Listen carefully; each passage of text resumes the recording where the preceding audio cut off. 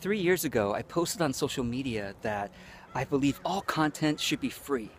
If content were all free instead of locked away and paid webinars and paid expensive training courses, then humanity would grow faster.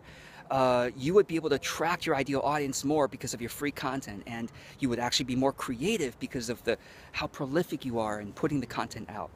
Well, now that it's been 3 years and I've been putting out a lot of free content, in 2015 I made over 100 videos like this. In 2016 I think I also made about 100, and 2017 I'm continuing three videos a week. My thoughts about that have continued to mature, and I'll tell you where I stand now with it.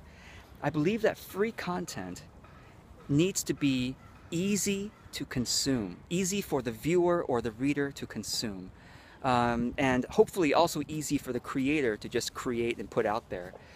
When people are consuming something for free, by and large, they're not ready to put a lot of effort and time and thought into implementing this particular idea, or applying this framework to their life, right? They just want something that's kind of quick and easy tips to make some kind of benefit or to be entertained in some way, okay? And then, so now I recommend that your free content, to put out the stuff that's, again, easy and hopefully entertaining for the person to consume, and hopefully easy for you and casual to make, like the videos I'm making like this. And then your more in-depth content, the stuff that takes students more thoughtful implementation to apply to their lives, make that a paid thing. It's either a paid workshop, a paid ebook, or something like that. Because when people pay for something, they're much more energetically willing to invest the thought and effort it takes to make that thing apply to their lives. So for example, with free webinars, the attendance rate for free webinars are somewhere between 15 and 35%. Whereas my paid workshops get a 92% on average attendance rate, even if it's just $25.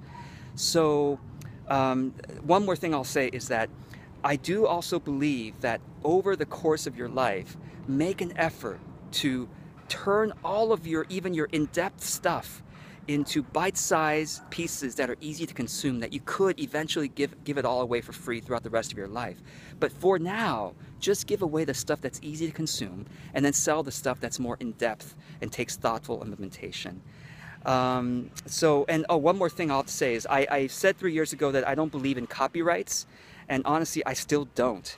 Even my paid stuff, I don't have a copyright, and I'm not afraid of people sharing it, except for the privacy nature of my online workshops. Don't share my online workshop videos because there are other people who are part of the workshops, and that's not fair to them. But just in terms of the ideas themselves, I don't copyright my stuff. I invite people to share it. If they want to attribute it to me, wonderful, I'm grateful, but even if they forget to or whatever, it's no big deal. I do want humanity to evolve more quickly by having ideas available out there. And so that's still my belief. I think the effort of protecting our content is actually a lot of effort goes into that, and honestly I think a lot of effort is wasted, because oftentimes it's useless anyway to try to protect it, because people will find ways to share it. And when you don't try to protect it, you free up your energy for creativity instead. So anyway, I still believe that. I hope this is interesting, helpful. Until the next video, I'm George Cao, always open to your questions and comments, and I wish you free and casual content that brings you your ideal audience and uplifts humanity. Be well.